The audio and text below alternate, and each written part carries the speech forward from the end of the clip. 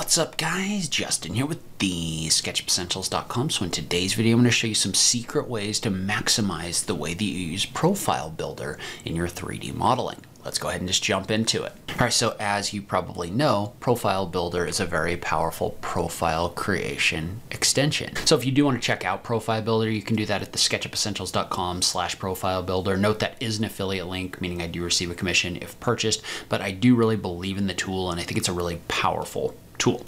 And you've probably seen it used for creating things like fences and rails and other things like that, right? So something like this, where it actually like creates the rail with the different pipes on it, that kind of thing. And it is very powerful for that kind of thing.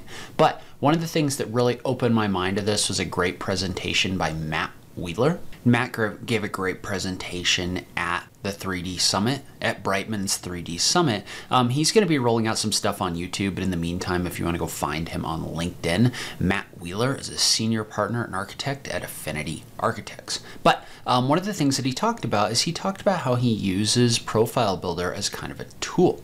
And so, for example, you can actually use Profile Builder to create tools that do different things. And so like, here's a great example. Sometimes placing objects in the center of a surface can be kind of a pain, right? So I could take this object, but I would have to go find the midpoint right here. Then I would have to go find the midpoint over here using 2 points, and then you could place this on the midpoint, which is fine. You could definitely do that, but there's a faster way using a midpoint placer tool. So you could just create an assembly. You could create an assembly, you could call it midpoint placer, and basically you could set it to have one component, and it's going to have only the given spacing option. And under the drop down right here, there's an option for only middle. Well, what that means is that now you can take this assembly and you can place an object just like this. So say that you wanted to place something halfway between 2 points. So say you wanted something along this line, but halfway between these 2 lines right here, notice that's going to place the object between the 2 points. Well, because of the way Profile Builder works, when you select this, if you just pick a different profile or a different object inside of your model, you can swap this out really quickly. So you could use this to put basically any object that you wanted to based on a midpoint. Now, one thing to note about all of these is these objects are being placed, and let's see if we can see it. These objects are being placed based on their model axes right here, or their component axes. So wherever you want the object to be placed, you want to make sure that the axes are set like this. But say that you have a library of different ceiling fans or something like that, you could set this up where you could swap out any ceiling fan in your library just like this. And that is probably a good point too, is you should probably be creating boneyards of things that you like, meaning groups of models that you like, that you can bring into SketchUp quickly. But the midpoint placer is a really interesting tool. And so you could also use this to create different spacing tools, right? So for example, I've created multiple different spacing tools in here, and what they do is they're basically designed to place objects along a certain spacing. And I've saved these, and I'm gonna go ahead and save this one as well, but I'm gonna swap it out so I have my placeholder geometry in here, but I'm gonna save this. But what you can do is you can create these preset objects that space things. And so for example, if I select this is an object that I've set to place objects at every 2 feet. You can see how right here, we've got every 2 feet in here. So what I can do is I can use this to place something every 2 feet inside of my model. So say that, for example, we wanted to create something a little bit more decorative around the outside of this object. We could use our 2-foot spacer in order to do that, like this. So what this is going to do is that's going to place those things every 2 feet in here, but then I could make this be whatever I want it to be, right? So for example, say that I was to just generate something. So say that I was to create something fairly simple, right? So just an object right here. I'm just going to pull it out, and then we'll just add an arc. So nothing super complicated, just something like this. And I'm gonna click in here and you can see where those axes are, because that's gonna be your placement location.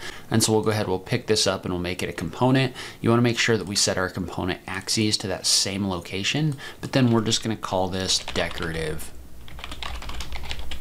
piece. Right here, we'll replace the selection with the component. Well, now you could come in here with this object. We're gonna make sure that we've got this one selected, but then we're just gonna pick this object right here, and notice how you can replace in any object that you want at a 2-foot spacing. But the point is, we've basically set up an assembly that's going to place objects based on a certain spacing.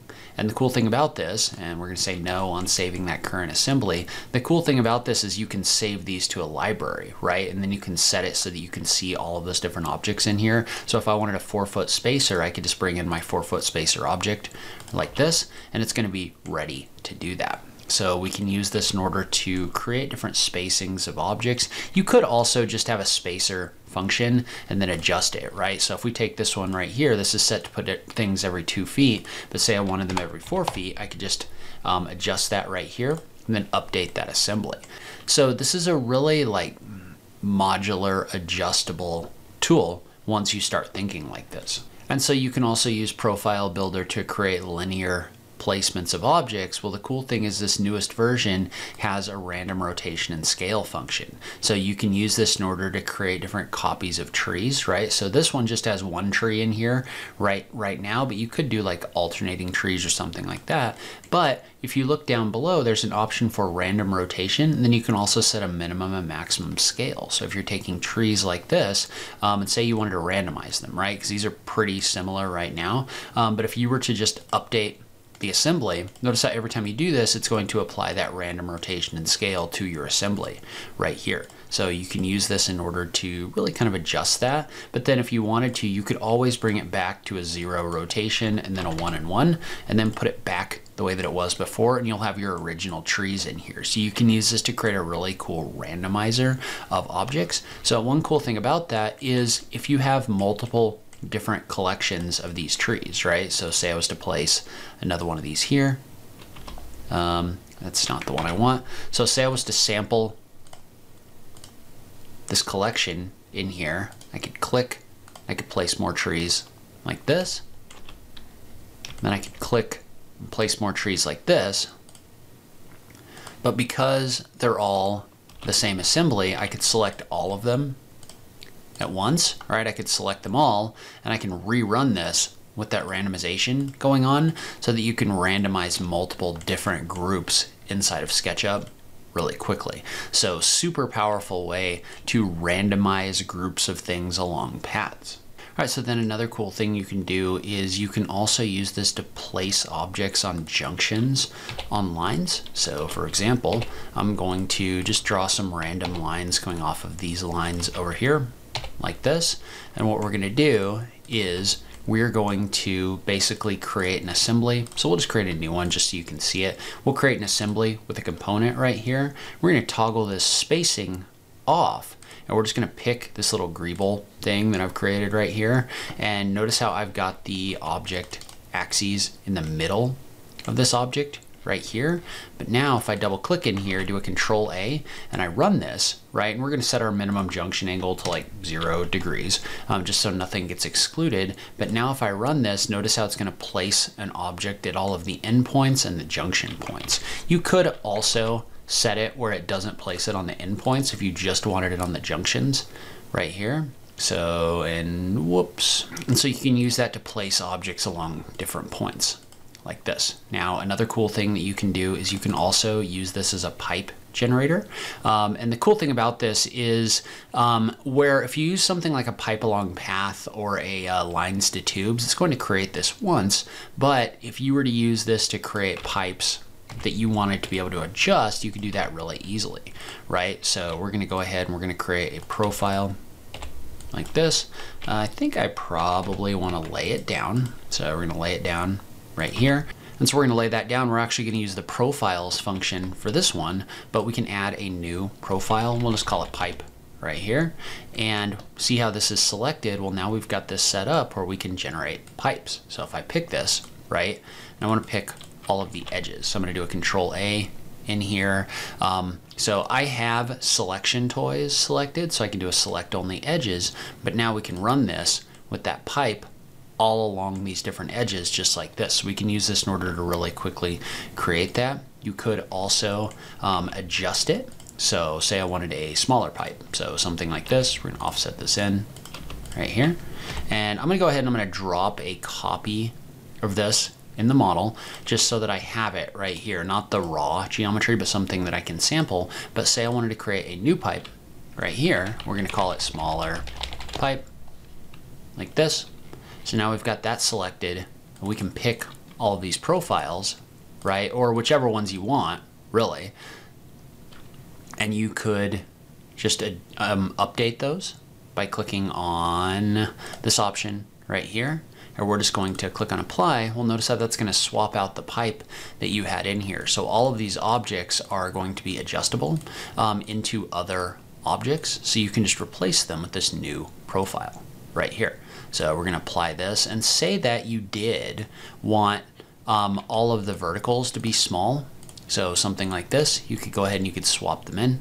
We're going to apply that. And so say that you wanted to replace this, you could just come in here and say that you had something in your library. You could just pick that. You could adjust it right here. And then we're just going to pick our different profile members like this. And we're just going to update those with a new pipe type, right? So it replaced those with another pipe type. And we could just pick this other one too, do a different pipe type, and these are all very adjustable.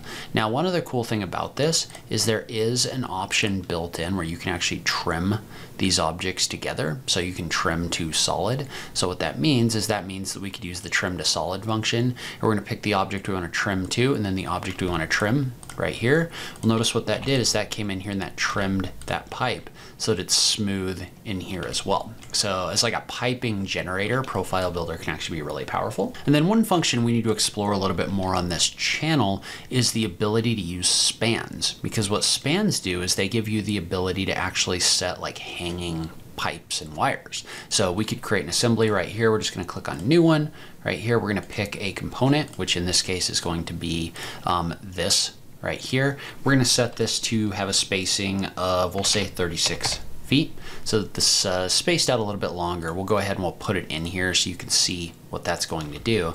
That's going to put those at a maximum of 36 feet, but then you can set up your span function with a profile. So I'm going to click in here right quick, and let's say that we had just a wire profile that's going to be very narrow, right? I'm going to say it's going to be a 1/16 of an inch like this, so not very big at all. But what you can do is you can edit a profile. So we're going to select this, add a new one, we'll call it wire right here. So it's just a very small profile, but we've got that profile selected in here like this. So we've got that wire profile, and let's go ahead and let's update this so that you can see it. You can see how it put that on the ground right here. We're going to set our up down offset to a height of, we'll call it, if this was at the top, it's going to be 24 feet. So we're going to type in 24 feet right here. And so now what you can do is you can set a sag, right? Because what that's done is that's got that wire in here and it's running straight across. Well, you can actually set this to have like 24 inches of sag.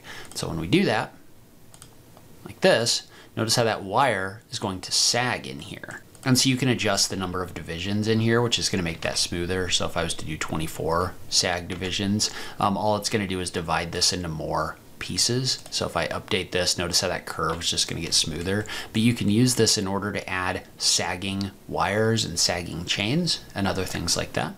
And so if we wanted to, we could take this and we could create multiples, right? So we could duplicate this, and I'm going to give it a relative offset of negative 24 inches, and we'll say 24 inches again to the left. So what that's going to do, we'll update this right here. Probably need to move it up a little bit more. So we'll say 22 foot 6 inches right here, or 22 foot 9 inches. But notice how I can use that in order to create these sagging wires in here. Well, the cool thing about that is these wires are going to automatically sag by that 24 inches between every single one of these objects, even if I was to select a curve. So if I was to come in here, pick a path like this and place this along that path, notice how you're still going to get the sag in there of the wires. So it's just like a wire creator tool. This is actually really cool. All right, so one other thing you might find helpful is if you did try to create just like a singular wire assembly, right? So this is just an assembly. We're just going to call it sagging wire.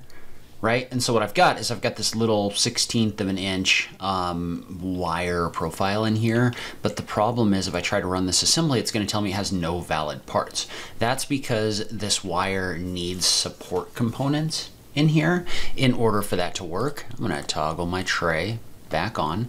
So I'm going to toggle my tray back on, but what you can do is you can create a support component, right? So all I did is I just drew some lines right here and I just modeled it as a component with the axes right in the middle. Well, you can take this object and first off, I'm going to place it on its own tag. So in this case, I'm going to call it wire support, but we can add this component into that assembly. Well, now what this is going to do is this is going to take our wire and it's going to make it sag between the different support points that we put in here. So if I run this, right, click from here to here, and we want to make sure that we set a component in here as the support. So then we're going to come in here and we're going to update this like this, but notice how now we've got this tool that what it's going to do is it's going to create a wire between different points, and you could set this up where it sags differently depending on that spacing, right? So if I go into my component spacing and I say I want that to be every 2 feet like this, then I update this, notice how this is going to be different in here. But now you've got this wire placement tool that you can use inside of SketchUp. You can also come in here and adjust the sag, right? So I could come in here and say I wanted this to be 3 inches instead of 6 inches. I could just update this right here. That's going to adjust. But then since we place those wire supports on their own tag, like this, we can just toggle them off, and now we can just have the wires in here. So now you have a tool that you can use in order to place wires on objects. And so what we're going to tell it, right, like say that we wanted to just create a wire that went along this object right here, what you'd want to do is you'd want to set this so that your supports are going to be only at every vertex like this. And then we do want to make sure that we've got a bigger sag in there. So in this case, we want our sag to be like 24 inches right here. But now if I run that, we want to make sure that our component junction angle is down to like 5 degrees or something low, so that we're sure it's going to pick up every one of these points. And so I actually ended up having to set the junction angle as 0, but notice how now it's finding every one of these points and it's adding a sag between those. So now I have a sagging wire creation tool for SketchUp. All right, so leave a comment below. Does this give you any ideas? What do you use Profile Builder for? Because I feel like it's a really underutilized extension for SketchUp, but I'd love to hear from you in the comments down below. What do you think? I will link to Profile Builder on this page. As always, thank you so much for taking the time to watch this, and I'll catch you in the next video. Thanks, guys.